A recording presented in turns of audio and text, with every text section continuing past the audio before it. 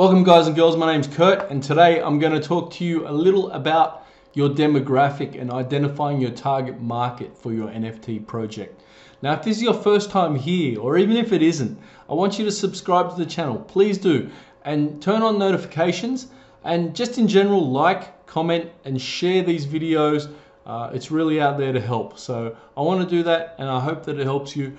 But let's get into it now. This part of our video series has been really about market research, and as boring as it might be, unfortunately, you really need to take this side seriously in order to succeed. See, I've seen many business people try and go into a business, or in this case an NFT idea, without a plan, without thinking about things and just hoping for the best. And that's primarily because they didn't have the skills, or they were lazy and they didn't want to do the research, and they just kind of like, you know, throw it out there and whatever happens, happens. Maybe it's a little bit of self-sabotage. But to me, you really need to have a good plan in place and you really need to push yourself to do it. I think those people who are rushing these things along will end up like failing and potentially leaving the market. You need to have the right habits, the right characteristics, and these are things you're not born with them, you work on them. It's like any skill, you build on these skills. If you don't have the skill, you learn the skill. Now, we're talking about demographics. So what's the point of going out into the market with a project if you don't know who you're marketing it to?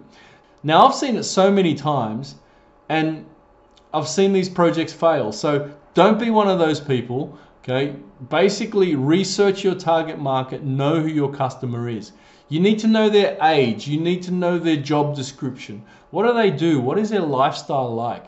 And these are the things that are going to really help you talk to them and communicate with them and find them.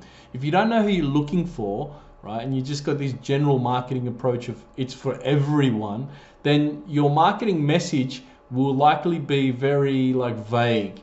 You want to find out exactly the types of people you're talking to. What are they into? What genre are they into? What cultures? Okay, where are they located in the world? And in this case, you're going to find that most of them are into NFTs already. You want to make sure that they're into it. If they don't know about NFTs, I mean, this could be a target market in the future, but right now, adoption is not quite there. So you want to target people who already know about NFTs. You probably want to make sure they're interested in crypto. And then specific to your project, what type of personality traits and such do they need?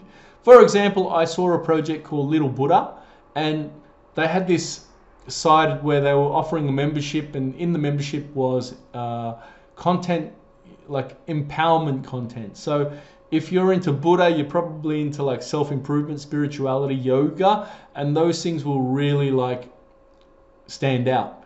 And you can already identify, okay, someone who's interested in philosophy, Buddha, someone who's interested in yoga, someone who's interested in being better, as a yoga is all about improvement, flexibility, and mindset. So these little clues can be things that you just jot down, and as a result then you could go into yoga groups, you could do deals with certain health-minded people so that you can partner up with them. You'd know how to talk to them as well. And all this is very important in your marketing and in your sales. So make sure you get onto Google, research how to identify your target market, look at demographics, and ultimately define this before you get started so that it can help you start to create the contacts that you need and basically get out the message that you're wanting to get out in the most ideal way. And there you have it, identifying your target market. It's so important. Do your research and please like, comment and share. Subscribe to the channel and make sure your notifications are on. Thank you. Take care.